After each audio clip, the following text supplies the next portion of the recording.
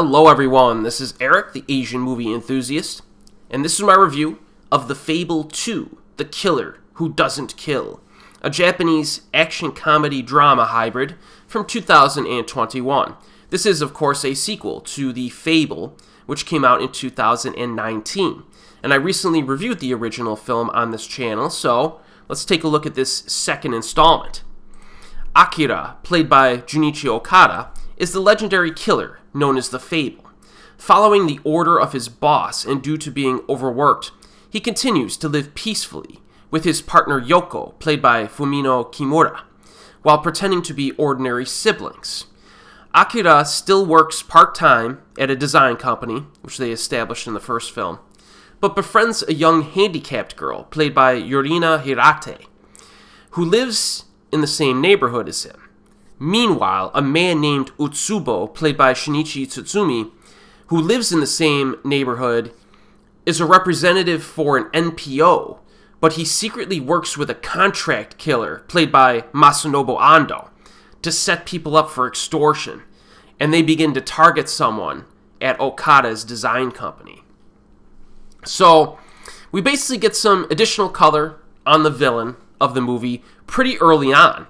Now, Tsutsumi's character acts like a politician in public. You know, gives himself a very respectable reputation, but he's a true slimeball in private. And we see him execute a man at the very beginning of the film using a backhoe and a rope, which, not something I think I've ever seen in a movie before.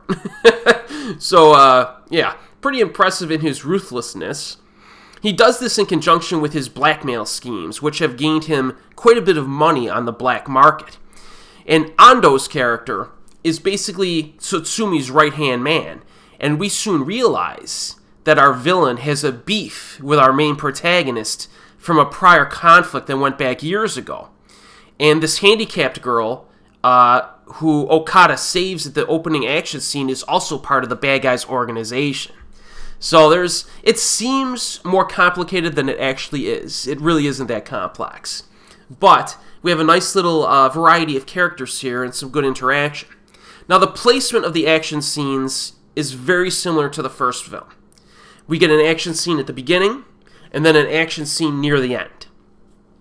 Runtime is a little bit longer. It's over 2 full hours. I think it's like 10 plus minutes longer than the first film. But I actually enjoyed the conflict building even more in this sequel when compared to its predecessor. You know, the dynamics involving the handicapped girl, the criminal, and our protagonist keep things interesting. And the interaction between these characters is more absorbing and actually even incorporates a few kind of creepy moments. Like, the bad guy's pretty bad. More interesting than like the Yakuza stuff that we got in the first film. This is very different, and I like that. At first, the way in which Okada reconnects with the handicapped girl seems like a huge coincidence when it happens in the film, but then you understand that the bad guy is actively looking for our protagonist anyways. So he's looking for him, and he's in the same neighborhood, kind of trying to figure out his identity and stuff, so he's kind of tracing him. So it makes sense that they would meet by chance, because it's kind of a smaller neighborhood that they're in. Or a subsection of a city. So the writing here I think is actually pretty good. Now, Okada's female handler, who's another character, also gets more development in this film compared to the last one. One scene, her excellent memory skills are put to the test and utilized. Another scene, she has a confrontation with one of the bad guys. And yeah, she's very good in this. I liked her quite a bit. And then the female lead from the first film is also in this, but receives less time. So basically, the handicapped girl kind of replaces her as one of the leads. Performances here are very good, from top to bottom. I think the casting in the sequel is pretty great. I would probably rank Okada and Tsutsumi in my top 10 favorite Japanese actors from modern times. They're both high up there. So, you know, both of them have a ton of screen presence. Always nice to see Ando as well in a role, and most people remember Ando from Battle Royale. He played the crazy dude. But he's been in some other good stuff in recent years, like Green Mines, Metal Bats, Smuggler, and the most recent Rurouni Kenshin movie. But the ladies are good here too. You know, Fumino Kimura is a very playful badass, I guess you could call her. And then Yurina Hirate is like this quiet intensity to her. So everyone here is really good in their roles. And even though you have like kind of a bigger cast and it feels like a complicated plot, just the quality of the acting is just so good from top to bottom.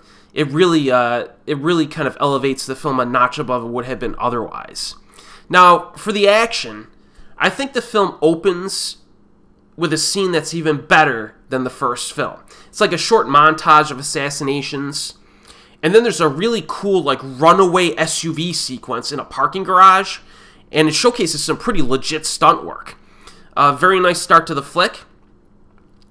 And then, of course, you have that middle section, just like the first film, that's focused on the other genres. You know, the drama, the humor, the conflict building, and it works well. And then you get the action scene at the end, which is a very cool, like, apartment shootout fight scene that takes place mostly on the side of the apartment, which is under construction. So you got, like, a huge scaffolding structure, and bad guys are, like, fighting up and down the scaffolding, and it's like a shootout scene. So you get, like, snipers, hitmen, some acrobatics, a cool fight in kind of a cramped alleyway, or cramped...